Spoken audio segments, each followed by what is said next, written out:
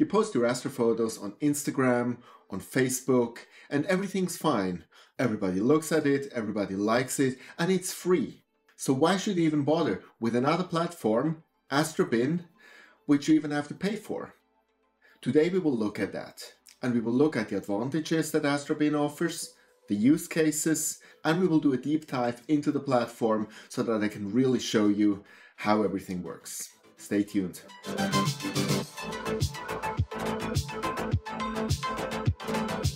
Hey, this is View into Space. I'm Sasha from Switzerland, so grüezi miteinander, and thanks for watching my channel. So before we start, a disclosure. I have no affiliation with Astrobin whatsoever. There's no affiliate link below, there's no coupon code, there's nothing I can offer to you or that Astrobin would give to me. This is simply what I know about Astrobin, why I like it, and why I use it. So let's start with an overview, what makes Astrobin so unique, and why it is the best platform to publish your astrophotos. So first of all, it is the platform for astrophotography. So while you might not get so many likes in Astrobin like in Instagram, in Astrobin you get the likes from real astrophotographers. And presently there's over 500,000 photos in Astrobin. One of the main reasons it is so popular is the high quality of data. As you might know, when you post photos in Facebook or Instagram, they get heavily compressed and the compression shows. That's why sometimes you really like a picture looking at your PC, and as soon as you actually upload it in Facebook or Instagram, it looks horrific. And that's because of the compression. And in Astrobin, you can upload the picture in full resolution without any compression. So it looks the same as it looks at your PC. Second of all, Astrobin commits itself to be secure and reliable. You never know what's happening with Facebook, with Instagram, and we see that at the moment live unfold with Twitter, right? So I wouldn't count that a photo that you upload now on Facebook is still there in a year. But it is one of the missions of Astrobin that a photo that you upload now will also be there still in 10 years. So far you would find these features in any major photography platform. But now let's dive into astrophotography. And the first thing that really sticks here out is the metadata. Astrobin asks about any little detail of your picture.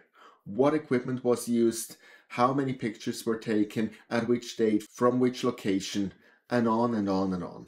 And the great part is that all of that is searchable, which means you want to see photos taken of an object with the same camera as you use, with the same telescope that you use. You can filter that, you can find that, and we will look at that later on. There is a huge equipment database in Astrobin who actually accomplishes exactly that. Another absolute stunning feature of Astrobin is the plate solving. So every picture that you upload will be plate solved, which means from a location point of view it is easily searchable by other people, and you can search for the same coordinates as your picture in Astrobin. Another amazing features are image revisions. Not everybody of us is prone to that, but you know these people who post on Facebook picture and then in 2 days, oh, I have a new revision, and 2 days later, oh, I revised it again, and so on. They're never happy with it. So while on Insta you would have to post it again and again and again, and you have your whole stream full of the same object, in Astrobin you can actually mark it as a revision, and always the newest one is shown, but someone can actually go through all of your revisions and compare them. But beside all the features that actually surrounding your picture upload, there's a real community in Astrobin, and you're connected to people, you like their photos, and you exchange your opinion in forums. And the conversation in these forums is almost guaranteed troll-free. You might say, great, sounds amazing, but do I really need that? So let's look now at a few use cases why this is really valuable to you. Number one, hosting. All the pictures you're uploading to Astrobin are first of all safe, but they're also accessible via a link, which means you want to link your photo in another forum or somewhere in the full resolution. You can do that with Astrobin. Second, portfolio. If you want to display a portfolio of your best pictures to the world or to whoever you want to show it to, Astrobin is the perfect place. People have access to your photos side by side and they can look at it in every detail in an uncompressed, high-resolution fashion. Third, inspiration. You don't know what you want to shoot. You know what you want to shoot, but you don't know exactly how it's best framed. You shot it already, but you actually want to look at the color combinations that are possible, or you actually want to see what is possible with your telescope camera combination. All of that and much more is possible in Astrobin. So for preparing your shot and preparing the processing, it's the perfect tool. But also community-wise, if you want to find people who have the same equipment, or who live in the same area as you, or who like the same objects as you, you can find these photographers there and contact them. And it's a real serious community where you can learn a lot from each other. With that, I want to dive now with you into Astrobin and show you the platform in depth. So here we are on my browser and in Astrobin.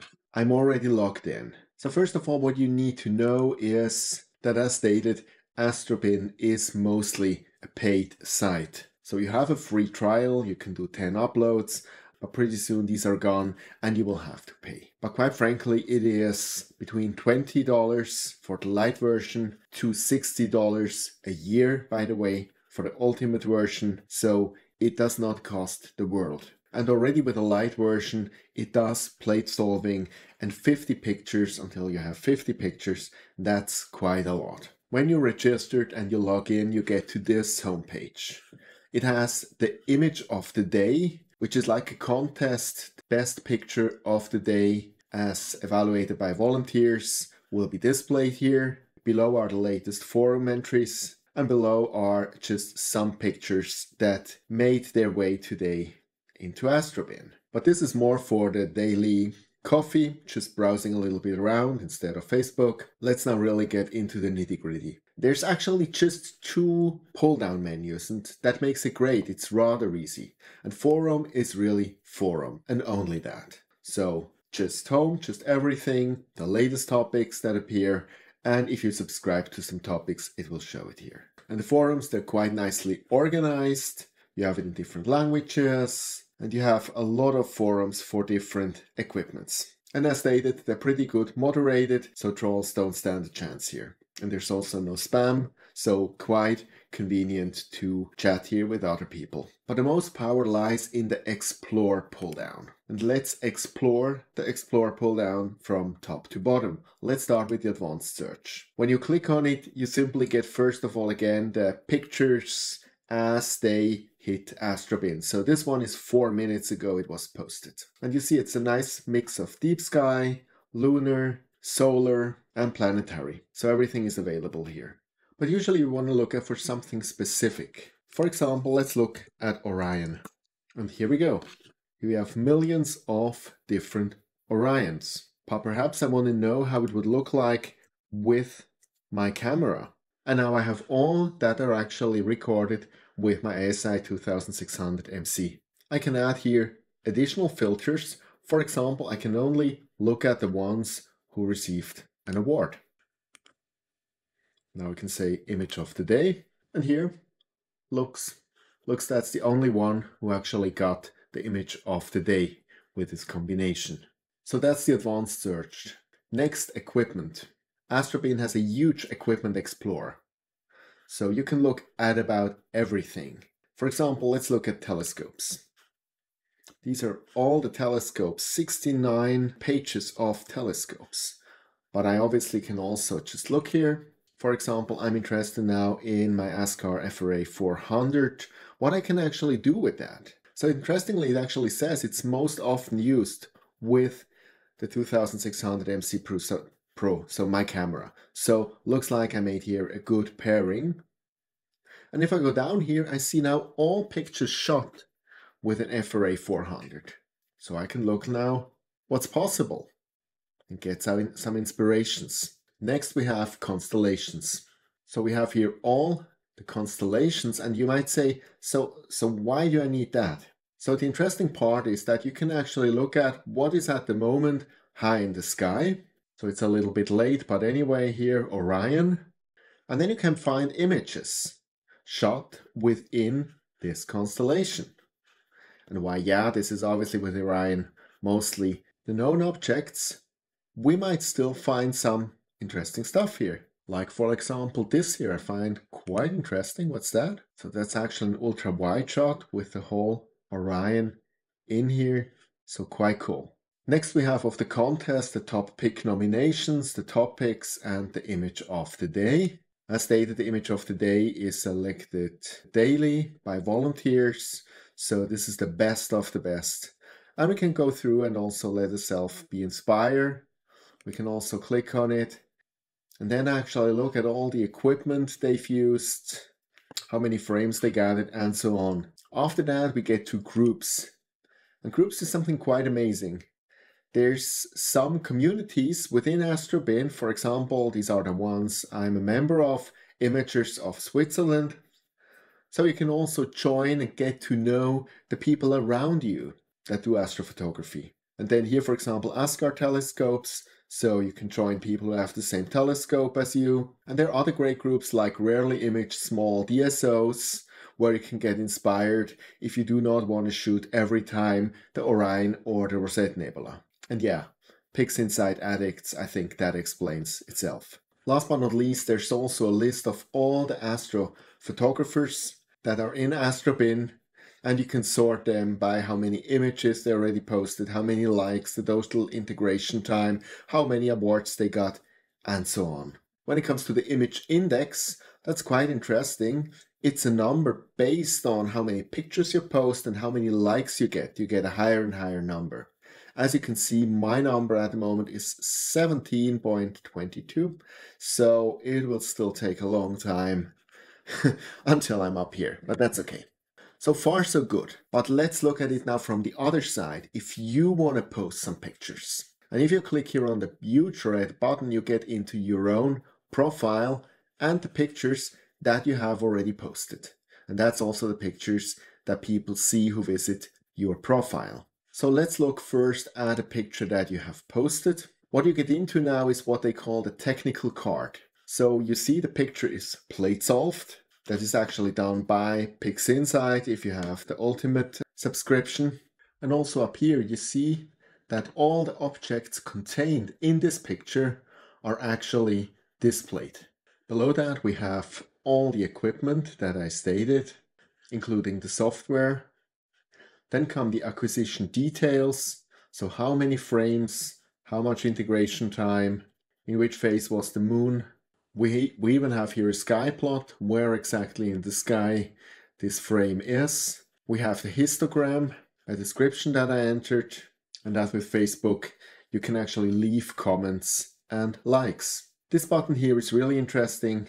If you click on it, you can say find images in the same area around 1 degree, 2 degrees, 3 degrees, and so on. So for example, I could say around 3 degrees.